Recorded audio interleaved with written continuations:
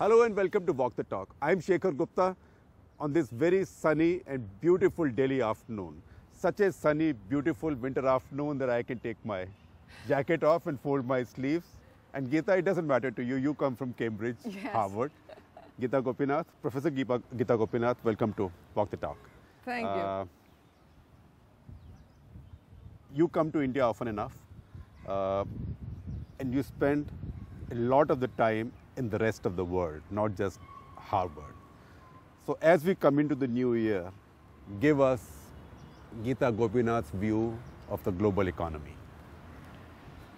So we're going to see some very interesting trends starting 2017.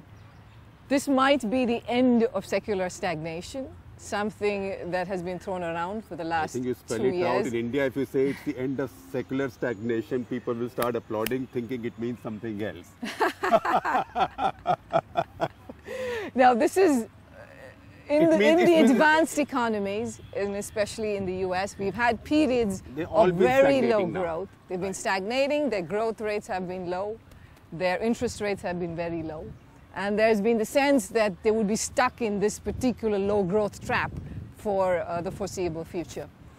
But 2017 could be the turning point because we've seen some big changes that's happened in the developed world, biggest one of which is Trump's election win. And so we might actually for the first time see investments in infrastructure, which is something that the US has needed to do for a while. We've already seen interest rates going up. So that would be the first thing. Anytime we think phone signals are bad in India, we think of the US. The other big event that we all have to wait and watch and see what happens is the growth of populism in most parts of the advanced world. As elections come around in France and in Germany, we're going to see whether there's going to be a shift more towards parties that are populist, home-driven, anti-globalization, and that could be another big trend that we could see coming around in the next year. A third trend is the commodity exporters might finally see some relief with an upturn in commodity prices. And so we could see parts, starting with oil. And so we could see parts of the world that have been hit hard, like Brazil and Colombia, with the high commodity price, with the big drop in commodity prices, that they actually get some respite from it. And Russia. And Russia, yes, of course. But at the same time, parts of the world which have benefited from low commodity prices, like India, getting hit? So you will have a reversal in that trend. I mean, India has had this big gain in terms of low commodity prices. So that gain will certainly come to an end.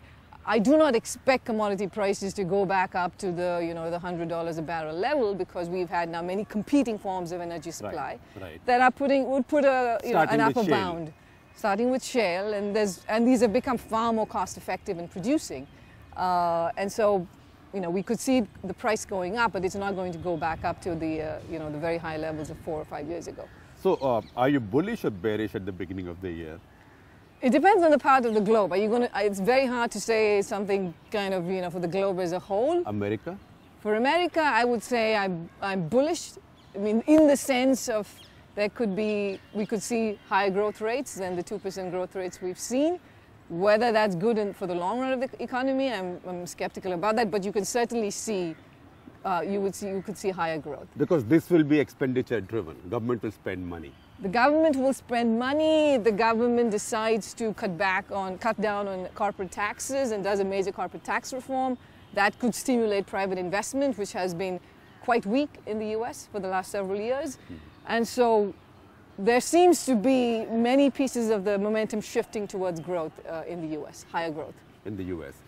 And what happens in India? I'm bringing you right back to from your adopted home to your original home. So with India, I would say that the first 6 months of the year it's going to be, India is growing at 7% With the demonetization and its impact that's going to play out over the next 6 months, it will slow down. So if you look at the pieces of GDP growth, if you look at investment has been weak in India. It was weak prior to demonetization. I don't see anything that will change that in the next 6 months.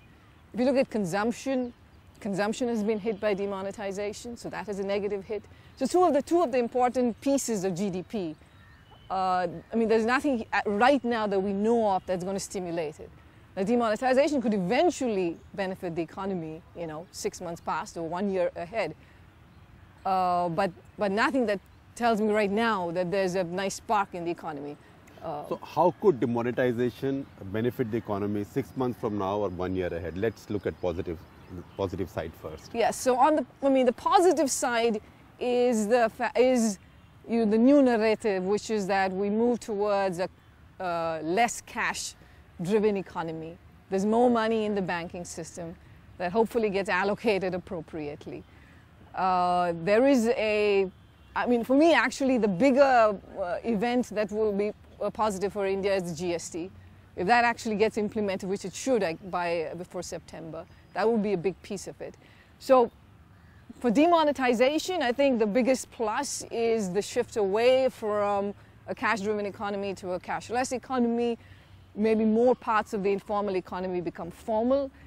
But everything we know on this transition process is that it's a slow one, so I don't think we can expect anything to happen very quickly.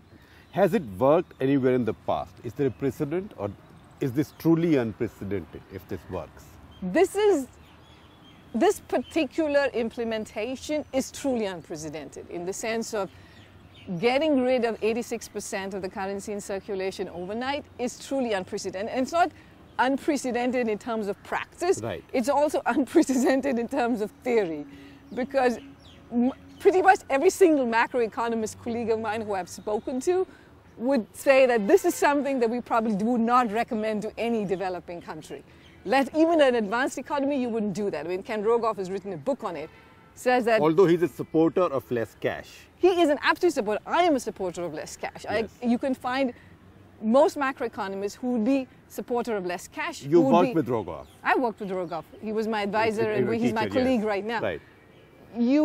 Everybody supports getting towards a cashless world. Everybody supports getting rid of high denomination notes. Everybody supports getting rid of black money. But this particular implementation is really quite unique. So in one sense, it's going to be interesting, and we will learn a lot to see how this plays out. So here is a counter question. What do you economists know? Because you get everything wrong. I'm giving you a counter view. You were not able to predict the downturn of 2008, the big, great global crisis. You did not see oil prices falling. Probably you did not see oil prices recovering now, or maybe you did, I don't know. But it looks like the economists never get anything right. Now, so how do you trust global macroeconomists on their view of India, which is so unique that 2/3 of direct taxes are stolen and 1/3 of indirect taxes are stolen? Is this your view, or are you channeling somebody else over here? I am reflecting someone's view, but that's one side's view. It's an important side's view. Okay. So firstly, it's incorrect to say that economists did not predict the 2008 crisis. You will find economists who did speak about the possibility, including Raghuram Rajan, including Nouriel Roubini. Yes. So there was plenty of suggestions that this could happen. Secondly, I mean, if you want to think about it, the Great Recession in 2008, the one that comes close to it was the Great Depression in 1929. Right. So if you go through a long period of time when you haven't had a major crisis, I mean, it's impossible to say you're going to predict every single crisis every single time. So it was after 8 decades. It was, exactly. It was after 8 decades. And Right. you never get praised for getting all the things right, but you get the blame for not predicting the one thing that happened 80 years later. So I'm not good. And whatever said and done, it is going to be impossible to predict with 100% accuracy. I mean, we don't predict the weather with 100% accuracy. We can't predict the way the economy is going to function with 100% accuracy. So I'm not going to be defensive about that particular line of argument that economists have trouble predicting the future. I mean, you make an intelligent argument around it, but sometimes you will get it wrong. But there is the Bhagwati school, which is not a lightweight school, which seems to be fully behind this. Do you take it seriously? They are economists? It is Bhagwati's opinion. I mean, He's entitled to his opinion, and he takes this, he has a particular view on demonetization, and he's certainly open to holding it. But do you agree with this? I personally do not think that this style of implementation was the way to have done it. I am fully in support of the idea of getting rid of high denomination notes, but doing this gradually over time would have been a much better approach than doing this overnight. And let's think about what was gained by doing it overnight. I mean, the whole point of doing it overnight was that a significant fraction of these old notes would not come back into the banking system because it would be too hard to recycle. Right. That has not been accomplished. And they'll be floating in the rivers. And they will be floating in the rivers, they will be burned somewhere. But that hasn't happened. So if that wasn't accomplished, then why not have done this much more gradually? And you could have had the same benefits without the immense costs. The other argument is, and I am being a journalist for not an opinion writer for a moment. Another argument is that Indians are addicted to cash. That unless you arm twisted them like this, they were never going to change their habits.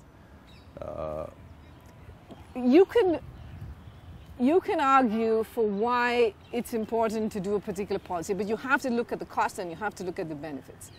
I mean, you and I can agree, you know, that it's very important for people to use toilets, but you can't force them to go and defecate outside. Right. I mean, not to defecate outside. You can't do that, and so you have to.